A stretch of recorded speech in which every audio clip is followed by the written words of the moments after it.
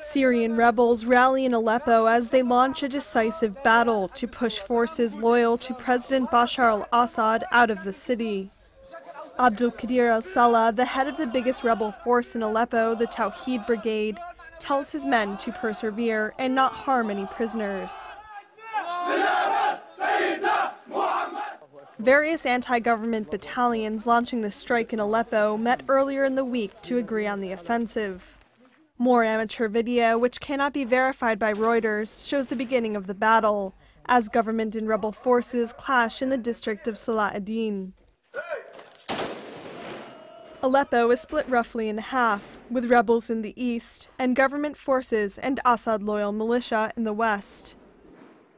World powers meeting at the United Nations are divided over the 18-month-old crisis, which has descended into civil war.